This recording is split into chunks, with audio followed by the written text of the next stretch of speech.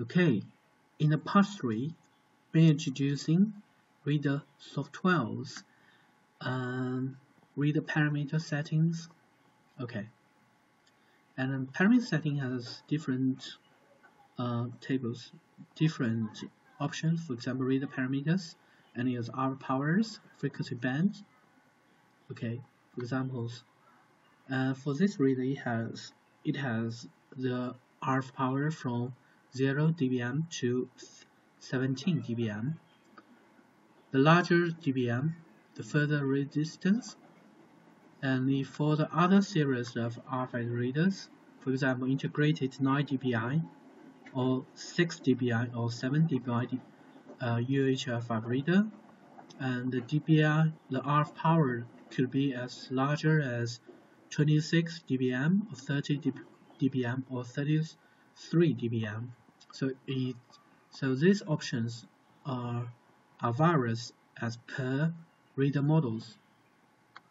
And also can change the frequency band by these options. For example, USA's frequency band, which is starting from 902 MHz to 928 MHz. For EU, Europe, a frequency band from the 865 to 868 MHz. So herein we're just choosing as USA's interface. And this is reader parameters, and this is reading settings. Okay, this is related to the output format. Okay, for example, herein we are USB interface, so we're choosing USB interface, and also can switch to USB keyboard functions. And this keyboard function is acting as a keyboard that the reader read the tag and output the text EPCs or TID or user IDs to the cursor as a cursor. For example, I just give you examples.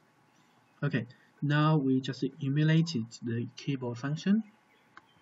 Okay, now we select the keyboard function, and the select key work mode as active. It must be setting as an active model, then can be used as keyboard functions. And other part you can just choosing as output EPCs or TIDs or user memory, and the starting address. If you know, you just can fill it. If you don't know, just keep as default.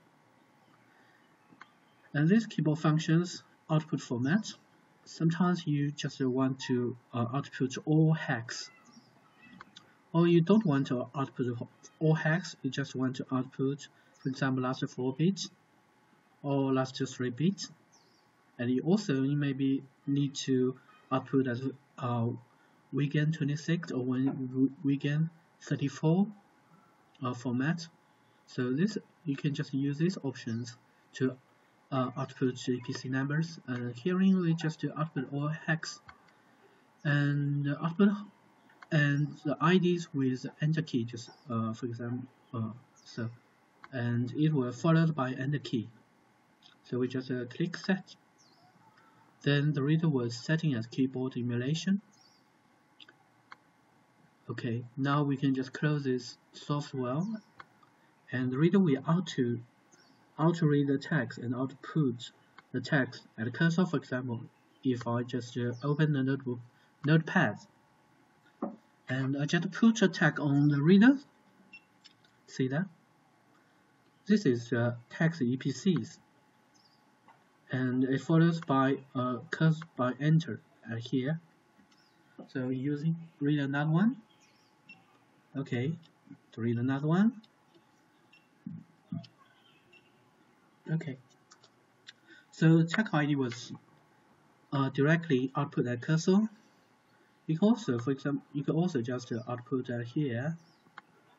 For example, I just open the Chrome software, and Yes, I use Chrome.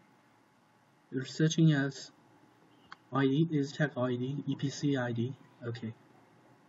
So this is the keyboard functions emulation. Now let's switch to the normal USB interface. Reopen USB, setting as answer model, and set. Okay. Now the UHF RFID has switched to normal USB interfaces. So you can just using the stem software like this one. Okay.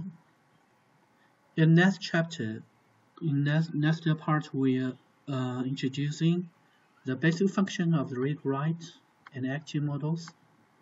Okay, thanks for watching.